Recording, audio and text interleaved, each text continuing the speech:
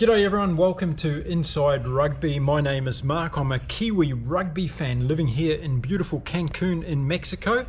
And in this video, I'm going to share what I think we've learned from that epic final game in this year's 2024 Six Nations competition between France and England that was played in Lyon over the weekend. Let's get into it in this video.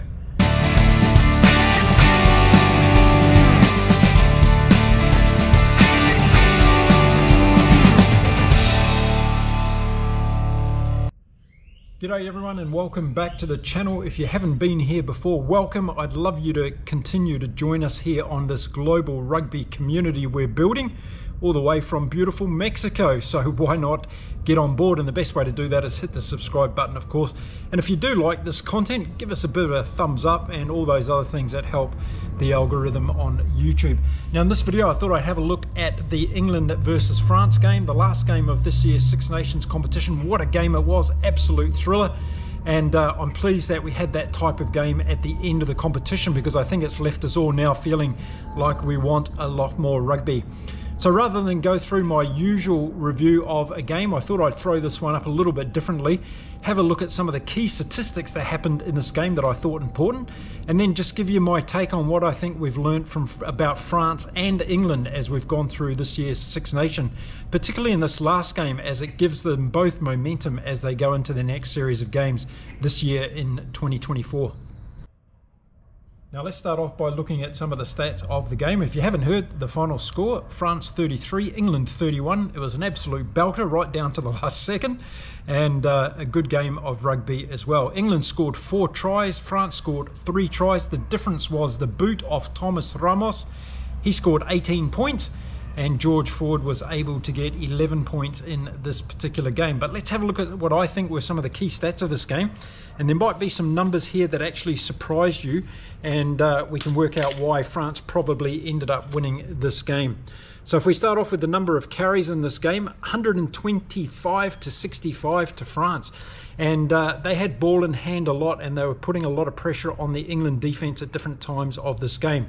This also obviously sapped a lot of the energy out of the English defence, and I thought that started to tell. So looking at turnovers, 5 apiece in this game, and it was pretty obvious with the back 3 that we had in the forwards that we're going to get quickly into those breakdowns. And Aldrit, Olivon and Krul for France were playing really, really well, I thought, as were Underhill, Earl, and also Ollie Chisholm for England. So turnovers 5 apiece, and that doesn't surprise me in terms of one of the stats that comes out of this game. Now moving on, territory, 57% of the territory was for France, 43 to England. So France had an opportunity a lot more inside England's territory, and they probably made that account on most of occasions they visited the England 22 in particular. Set pieces were always going to be interesting in this game. Scrums ended up being 3-all, and line out 17 to France, 15 to England, so not much in it at all. We saw a couple of bad throw-ins in the end of the game from England that didn't help them too much.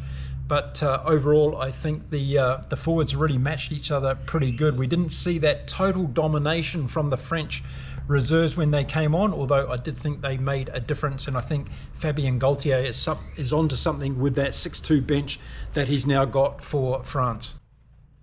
So discipline was something in this game that we had to take a look at, and it came down to the penalty count, and England got 10 penalties against them, France only 5, so double the amount of penalties. So infringements were high on the English side, and of course in that last 2 minutes of the game it cost them dearly. 10-5 the penalty count against England, something they need to watch going forward, I think. So looking at the tackle count in this game, and England made 140 tackles, France made 77.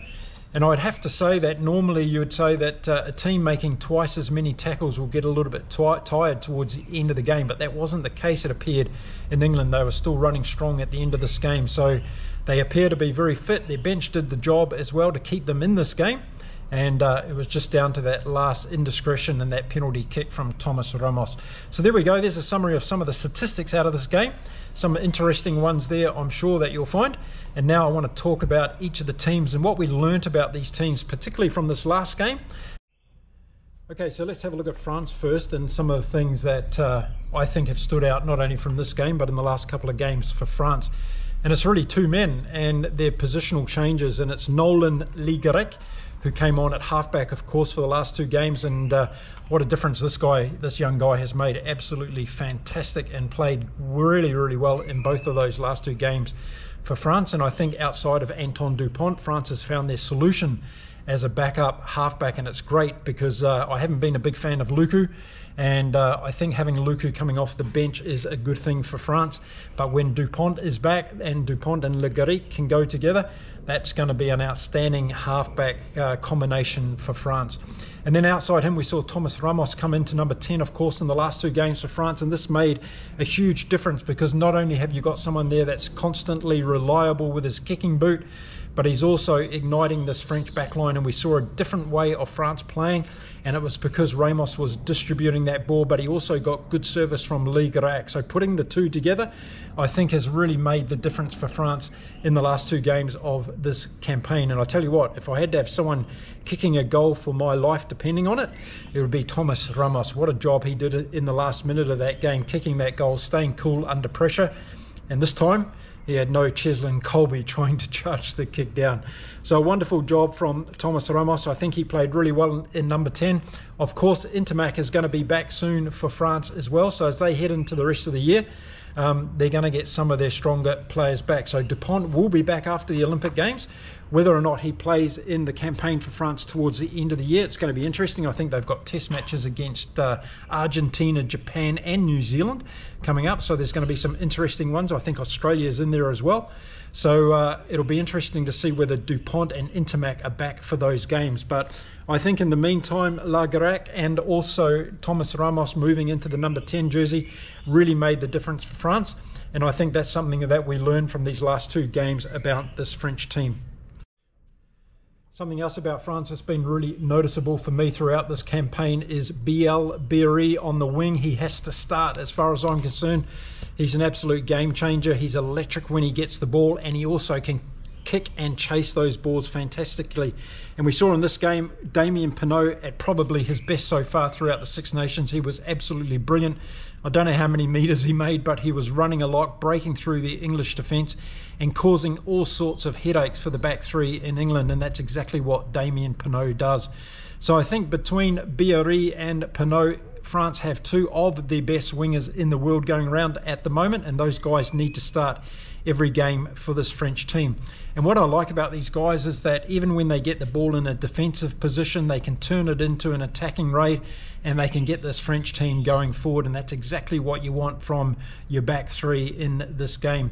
We also saw Leo Barry make an appearance in the last two games for France.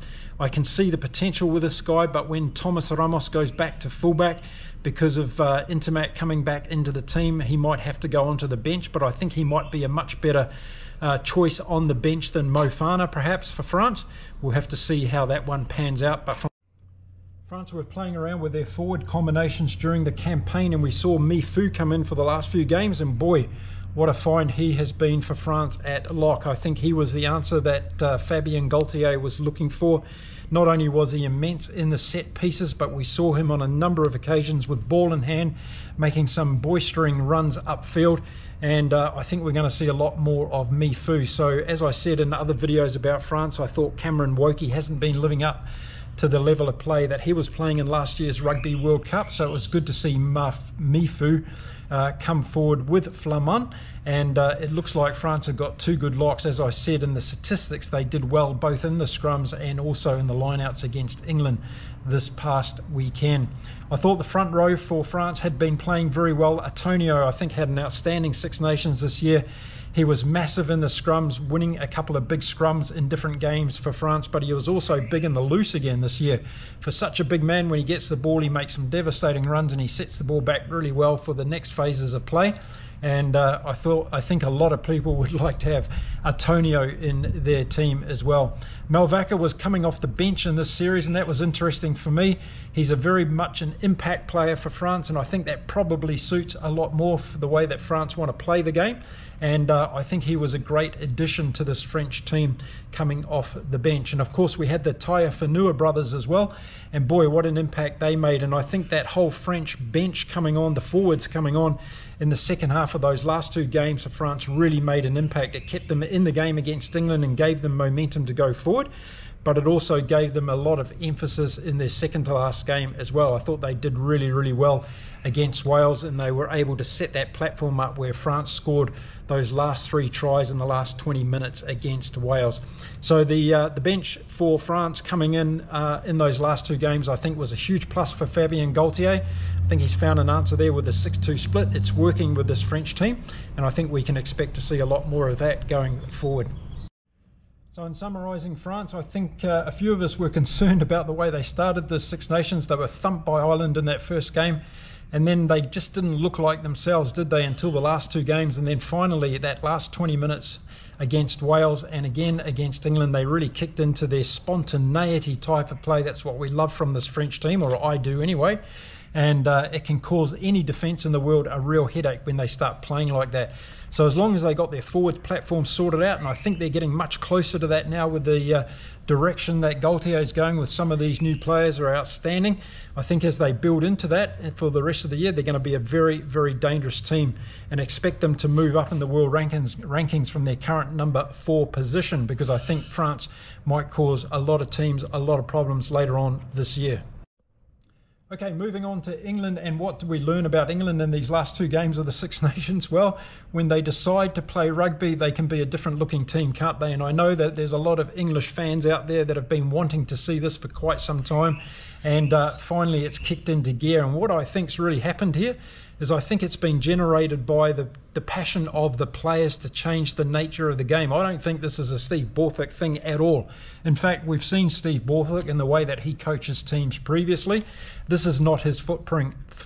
This is the footprint of the players wanting to play an expansive game and having the trust to get out there and actually put it together. And boy, in those last 2 games, the one against Ireland and the one against France, we really saw that. And I think this is a great thing for World Rugby. And as a result of that, we've seen some changes in the English team. And I wanted to talk about some of those players that I thought have added some real value and spice to the way that England want to play the game. And I'm going to start off with Furbank. And even though that he only played 7 minutes in this last game against France, I think he is the solution that England have been looking for at fullback. And Freddie Stewart, no doubt about it, a good fullback, good under the high ball, brings in that defensive element. But I think Furbank is the man that's going to give England another attacking option in the back line, and we've seen that in the games that he's played. So it's unfortunate that he had to go off, replaced by Marcus Smith. I'll talk about him in a minute. So yeah, I think Furbank has cemented his position for now in this English team, and I think taking him to New Zealand to play against the All Blacks is going to be a great experience for him. And I think England need him in that team as well to play the All Blacks down under. Now, outside playing with him was Freeman, of course, coming into the series for England. I really enjoyed watching him play. I think he's got a lot of potential, this guy. He scored some good tries throughout the campaign. He was good in this last game against France. And he's an attacking weapon, and he's one of these players that looks a little bit underrated. But boy, he's got some pace. He knows how to beat a defence. And he showed that in the games that he played. So something else we learned about England is they've got another winger here that can do some real damage. And the other winger I want to talk about didn't play in this last game, Faye Waibaso, and I think he needs to be starting for England. I've talked about this in previous videos. England need to have that potential weapon on their starting team. Whilst Elliot Daly did really well, plays well, he's a man to come off the bench and try and make a difference in the back end of these games for England. So I think with Freeman and Faye Waibaso in there for England, starting for this English team, I think that's the way that we need to move forward. And I hope Steve Borthwick does that when they go down to New Zealand. Now, the next man I want to talk about in the England team is George Ford. Yes, they're number 10. I've been a little bit critical of George Ford. In the past, I thought he was one-dimensional, too much kicking. But when England have changed their tactic and looked at moving the ball, George Ford has been able to slot into that position and offer that distribution platform that's much needed. And the fact that we've seen Ollie Lawrence score a number of tries now in the last couple of games mean that Ford is doing his job in terms of getting that ball on from number 10. So having him there with his kicking abilities, in addition to this new way that England's playing, I've changed my opinion on George Ford, and I think he is the right man at number 10 right now for England in terms of this style of play that they're trying to play. So well done, George Ford. You've got this Kiwi to change his mind about you. And well played in the last game as well. 11 points for England. Played very well in that game against France. And Something else we learned about in this series for England, particularly in the last two games, George Martin coming on and playing in the locking position and starting the game for England. What a find George Martin is, a beast of a man, doing very, very well. Had a specific turnover in this last game where Crew got the better of him, but don't worry about that. I think Martin starting in the locking position for England is a masterstroke for England. He's a fantastic player. He's only going to get better, and again, getting him down under to play the All Blacks, it's going to give him that experience, and also playing South Africa later on in the year as well. And then we can't talk about England without talking about Ben Earl, of course. What a series he had. He got better and better as each game went on, I thought. He's really alive again after that Rugby World Cup last year. We saw Ben Earl at his very best, I think, against Ireland and against France. He's very, very dangerous when he gets into open play. We saw him do a couple of breaks in each of those games where he took off down the field and really showed his talent, his pace, and his ability to beat the defence as well. But it's his breakdown work that's so pivotal in this English team. And combining with Chisholm and Underhill, I think England have found a back three that's going to work really, really well for them going into the future. So Ben Earl back to his best and gets a very high rating for me in this last two games that England played in the Six Nations this year.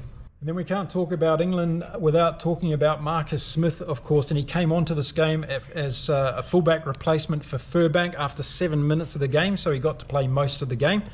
And he's a bit of an enigma, isn't he, Marcus Smith? He can do some fantastic things, but I watched closely, and he defensively was pretty poor in those two tries of France, where the two wingers got past him and beat him. His defensive mindset on those occasions didn't bring those two French players down. I'm not blaming him for the tries, but he didn't come up with those defensive tackles when England needed them. So maybe something to question mark about Marcus Smith's ability in the number 15 jersey.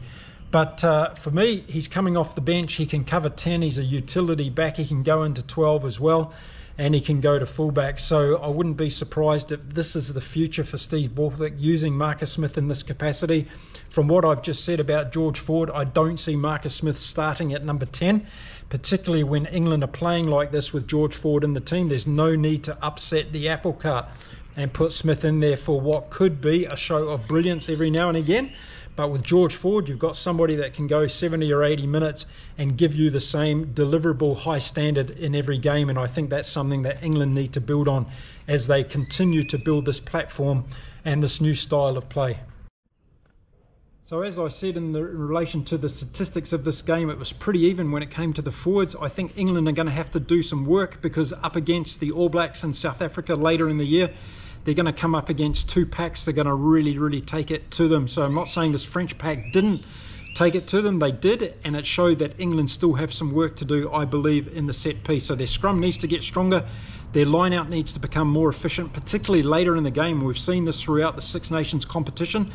Teams that are doing bad throw-ins to line-outs in the last 10 minutes, it's cost them dearly, and this is a thing that coaches need to put a mindset into each of the players. So that's something England needs to go away and work on, I think, in terms of making sure that those set pieces late in the game when the reserves are on the field are just as critical as they are in the first 10 minutes of the game. So a lot to work on there, I think, for England before they go down under. One of the things that I didn't like after the game was the press conference that England gave Steve Borthwick and Jamie George, both saying that England didn't lose the game. They simply ran out of time. They would have scored next and won the game.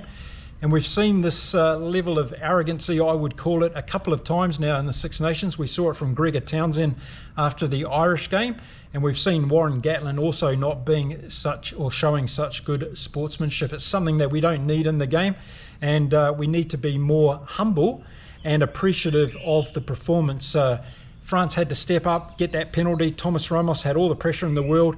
He got the goal over. He won the game for France. England didn't have an opportunity to score again, and that was the way the game ended. And I think England need to show some more sportsmanship, particularly from their captain and from their head coach. But as I said, it wasn't isolated to them. We saw it a number of times from different captains and different coaches across the Six Nations. I think it's time for that to change, and for people to be appreciative of the level of play that we're seeing from some of these teams. And let's face it, if a team comes back and beats you in the last minute and they're being able to withstand that pressure, then they deserve to win the game. That's how I see it anyway. Let me know in the comments what you think about that one. So there we go, there's my summary of the game between France and England, how I've seen them so far in the Six Nations campaign, right through to the end of the campaign, of course. I think both teams are back. I think France are playing fantastic spontaneous rugby, and that's what we love about France. England have got this new style of play. It's all now about consistency. They need to be able to take this to New Zealand and be successful down under. It's going to surely set up a fantastic series against New Zealand. 2 test matches, the first one in Dunedin in the beginning of July, and then a week later at Fortress Eden Park in Auckland. That's going to be an outstanding series. I think it's about 109 days until that series kicks off, so we can all start getting a little bit excited. But I think this English team playing this style of rugby is going to be very welcomed in New Zealand, and they're going to give the All Blacks a hard time if they're able to play like this for 80 minutes. It's going to be an outstanding series down under. As far as France go, I think Fabien Galtier has ended the Six Nations campaign a lot happier than he was after the first couple of games, and to think that Dupont and Intermac are going to come back into this team at some stage soon, then I think it's going to be very, very exciting for France. So as I said, expect them to be hovering in that top 3 or 4 of World Rugby for the rest of this year. I think they're going to do very well against the Southern Hemisphere teams when they travel to Europe in the autumn time. And I think France are going to cause a couple of upsets. That's what I think so far of this. And it's good to see they've got these new forwards that are doing wonderful stuff for them. So there you go. Let me know your thoughts in the comments about this, about the players I mentioned, maybe some of the players I didn't mention. Were you surprised by some of the statistics in this last game between France and England, played at Lyon? Or were they pretty much as you expected them to be? I'm going to be back again soon right here on Inside Rugby with plenty more content on rugby around the world. So if this is for you, make sure you hit the subscribe button, give this video a bit of a thumbs up and help me out with all these YouTube algorithms. And I'll see you again really soon from beautiful sunny Cancun in Mexico. Until next time, it's time for me to go and get a taco. So I'll see you all again very soon. Bye for now.